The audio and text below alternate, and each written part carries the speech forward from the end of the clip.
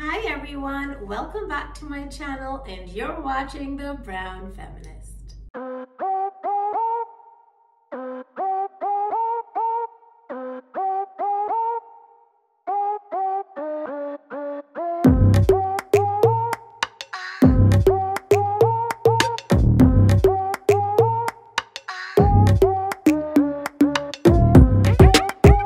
In today's video, we will be learning more about another profession within health sciences, and that is called an MLT, or a Medical Lab Technologist. Now, this profession may be known as different things in different countries. In Canada, usually MLTs is the title that they most commonly are referred to as. Now, commonly this is a role that takes place within a diagnostics lab setting. Now, this is different from a research lab, and that's something I'm going to be explaining in this video today. So commonly when you go to a hospital, when you go to a clinic, when you go to see a family doctor, and they're trying to diagnose you with something, to see what kind of health condition you have, or to see what your levels are of different things in your blood. Maybe you have too much or too little hemoglobin, or your electrolytes might be off, or different things. You might have an infection, so they want to see how many white blood cells are in there of different types. There's cancer technology diagnosis. There's a lot of different testing that they can do using different biological samples. The biological sample can be blood, urine, stool samples, sputum, lots of different things really. Essentially, there can also be tissue and other things. And then what happens to these? So most of these would go to a diagnostics lab. So when we say lab, it can mean either a research lab or a diagnostics lab. So in a diagnostics lab, we are using established protocols, so with established controls, and making sure they're all valid results. There is no variation. Often using kits that are already industrially standardized to see the levels of different chemicals in your blood. Chemicals, proteins, interleukin, solutions, whatever it is. So this is usually done by MLTs. So once the nurse or the phlebotomist is collecting your blood and is preparing it in little biohazard baggies, it's getting taken on to a diagnostics lab. Once in the lab, the MLT will receive it, will verify, who this patient is. Obviously, you don't want to mix up between, whose result is going to who and get completely wrong medication on the basis of that.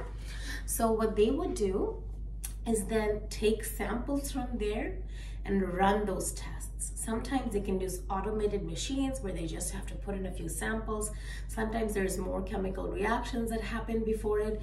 Maybe you want to test your blood grouping and it needs to test whether it's positive, negative, AB, or O, and then the RH factor testing. Sometimes it's simple agglutination test, sometimes it's much longer. Sometimes things like blood, when we're checking for sepsis, you need to check for multiple days, so you're incubating it in a flask in a certain incubation environment with humidity and a warm temperature, and observing for bacterial growth over time and seeing what kind of bacteria is really growing, so you can find out if you have specific kinds of bacterial infections.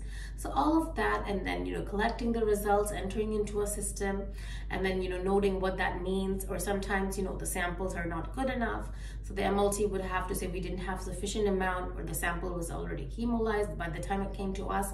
It was not of a quality to give a correct reading, or this is too high or this is too low. So there's lots of things that MLTs have to do, and they usually work within that kind of a wet lab setting.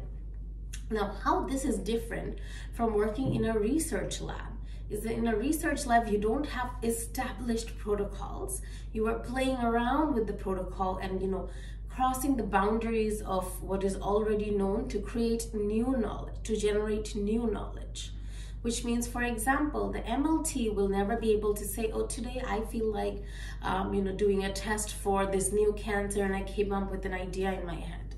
That's really not their job. The MLT's job is using, we have this specific test that was developed by this company, and they use like a chemical A, B, and C, and they mix it in this way, in the proper guideline. We're going to follow it to the dot, and we're make sure all of our controls, the positive control, the negative control are working to make sure the results we're giving to the patient are valid, they're sensitive, and all of that stuff, they're, clinically correct.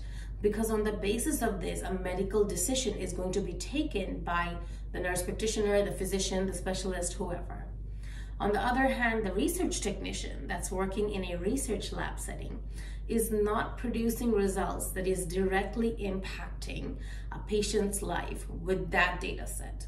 Their job is to create new knowledge. So sometimes they can be like, oh, previously we've used this kind of an incubation and tissue culture system to study this cell. Now the investigator they work with, the scientist they work with is saying, hey, can we see if this other cell type also has a similar way of growing, or we can do some protein analysis on it, or we can see how that reacts to that. So then the lab technician, the research technician in a research lab is going to try it out with different chemicals, see if they're going to get good results or not, or something's going wrong, and then share that with the team in the lab meetings. And eventually, if they have a finding, positive or negative finding, they're going to try and publish it in a peer-reviewed journal. And over a long period of time, 5, 10, 20, 40 years, they might be eventually coming to something that's translational.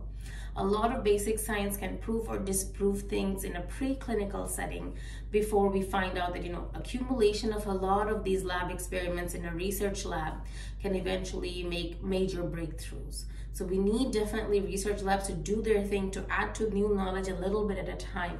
So then in the long run, we can put that all together and say, that makes sense. Now let's test it on animal models. Let's do human testing. Let's bring the drug to pharma. Let's adapt it to make it a marketable, stable drug with the minimum side effects, things like that. So you see, the research technician's job is kind of to play with the actual tests. They do have some established protocol they start off with, but they're allowed to modify it as you're testing out new things, and they can publish new ways of doing things, new experiments are running, new protocols can also be peer-reviewed and published. And MLT's job is significantly different. So in this video, I wanted to talk to you guys about kind of the differences in them, but really focus on the job of an MLT. MLTs typically in Canada can require a 2-year degree if you already have a bachelor's or a master's from before, or you can go straight into college typically if you had like biology and health sciences and stuff in high school, and do a 3-year degree in college, and then you can get your degree and then you can do some work and get licensed as an MLT under like a national Canadian body. There's provincial bodies, and you can be certified, be a certified MLT essentially, and then you can work for different hospital settings, different clinics, educational institutions where this kind of work is done. And MLTs can also specialize. There are some more technically critical kind of testing that's not given to every MLT. Blood samples and more routine testing is done by people with a little bit less experience. But as you go on, medical lab technologists can also be trained in the more complex testing that's maybe done for very specific advanced conditions, or very like things that may require some degree of using radiation isotopes and things like that, and need highly trained individuals to run those very critical experiments with very expensive reagents that just can't be run in a big batch. So there are lots of roles in MLT positions available throughout Canada. I have particularly noticed that as you move away from the urban hubs and you go a little bit towards the suburban areas in the country, like for example in Ontario, there's so many smaller towns with hospitals which are actively looking for MLT roles, and these are full-time good jobs. The salaries can range from like 60, 70, 80, 90,000, 100,000. So there's a gradient as you're gaining that experience, but for the amount of time you're putting in to get that degree, to the salary is really like a good I want to say outcome of that. Definitely this is for somebody who doesn't necessarily love research but enjoys the routine, enjoys being very careful with your work, having fine attention to detail, working in a laboratory environment in a quiet space, free from a lot of commotion, and being very focused, very focused and with attention to detail. That's the kind of person who would typically enjoy this job, who wouldn't mind a little bit of monotony because it's a little bit of structure and routine, and being careful about labeling things in data entry, and keeping up to date with the changes in the standard operating protocols and such. So if that's a role, I definitely want to make more videos about it. If you have more questions about it, please do give this video a thumbs up and then comment down below with whatever questions you have or advice you have or feedback you have about this role. If you want, I can make future episodes like this, focusing on other different roles that I feel like often get neglected. I feel like when we talk about health science, we talk about just medicine and nursing. When we talk about research, we just talk about like clinical research and CRAs, but there are so many other allied physics, allied jobs, whether it's in health or in STEM or in research or in laboratory settings, when you're still actively involved in sciences and life sciences and health sciences, and you're helping so many people do good in their life and helping support health and diagnosis. But they look different, and every single piece of this puzzle is important in order to get a person diagnosed, treated, and healthy. So this was it for today. Again, this was the Brown Feminist, and I hope you enjoyed my video.